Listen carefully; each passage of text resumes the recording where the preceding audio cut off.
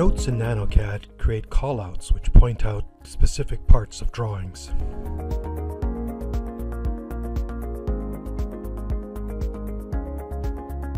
To create a note or a callout, click on the Annotate tab of the ribbon and then head on over to the Leaders panel.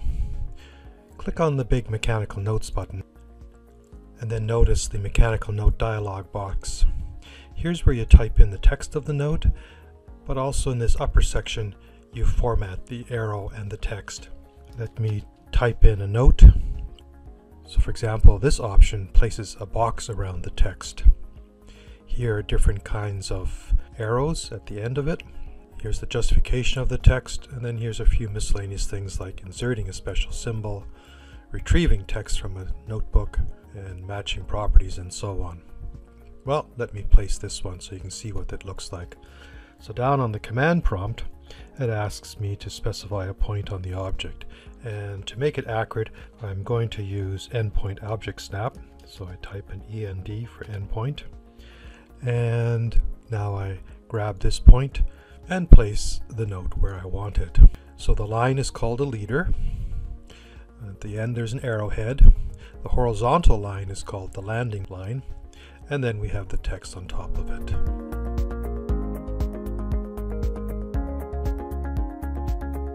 There are two ways to edit a note. One is to single click it, and then you see a variety of grips that help you edit it.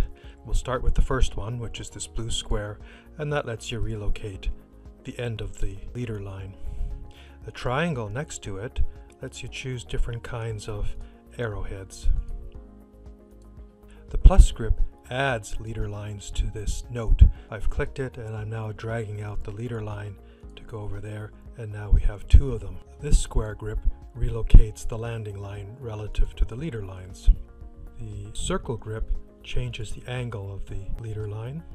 This square grip changes the length of the text, so you can make it narrower to squeeze into tight locations or spread it out. And then finally this arrow at the far end of the note flips it between two different sides of the leader lines. While you have the note selected, you can come over to the Properties panel and make changes to it as well. So for example, the scale right now is 1:1. You can make it twice as big by choosing 1:2, or half as big by choosing 2:1. If there's more than one text style in the drawing, you can change the style of the text. You can edit the text. For example, if you want to add a special character, click the @ symbol, and I'm going to add in a plus or minus symbol, which you see now added as a suffix. You can add a second line of text, press enter, and it's added to the bottom. And you can also do things like change the height of the text and the width factor.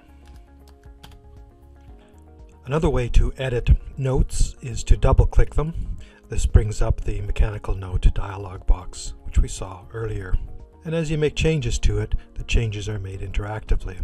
So for example, the reason the word check has a box around it was because I had selected that frame option earlier on.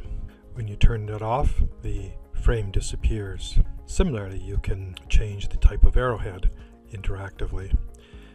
Change the justification of the text, and click this button to match the properties of another note that might be elsewhere in this drawing. This adds additional leader lines, as we saw with the interactive editing, so I'll click that, and there's your second leader line. The prompt keeps repeating so that you can add more and more as you need. When done, press enter, and we're back into the dialog box. To subtract a leader line, you'll need to leave the dialog box, come up here to the ribbon, choose the detach button, and then select the leader you no longer want.